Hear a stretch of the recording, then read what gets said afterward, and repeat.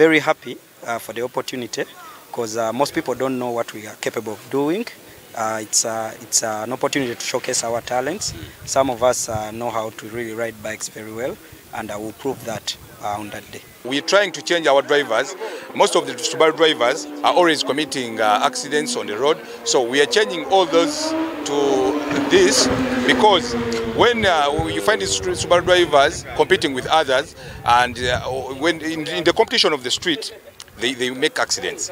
So we thought we can harness them and have them enjoy their sport, but in a disciplined way, so that they don't harm other road users, they don't harm themselves, their families, because they have. With security, we have enough security straight from Naguru, Mukono headquarters. We have safety marshals, and we have kitchens to cut the speed from all performing, competing drivers on that day of 15th and 16th June here at the Gymkhana ground.